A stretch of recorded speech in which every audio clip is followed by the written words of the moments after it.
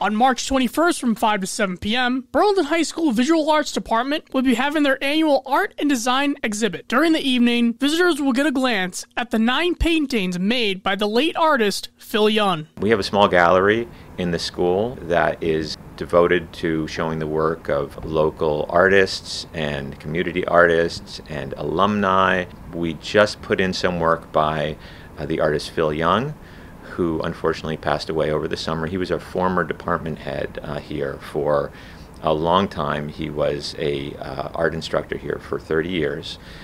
He's been retired for over 20. All of his 9 paintings will be for sale. His wife was kind enough to bring many of his paintings to hang in our gallery, and so he has some wonderful paintings there. Some of the proceeds from the sales will be going to the Burlington High School Art Scholarship Fund for students who are planning on majoring in art or design or architecture. The annual art show will be that evening as well, with many designs from BHS students. It's a great show. All of our art students are represented. Everybody has something in the show.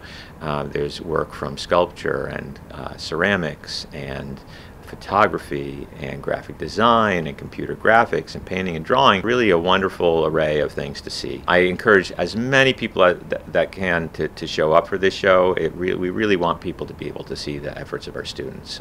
They've put in a lot of time and effort over the year, and they've learned a lot. So it really is a great showcase for their work. From Burlington High School, I'm Robert Paris for BNEWS Weekly.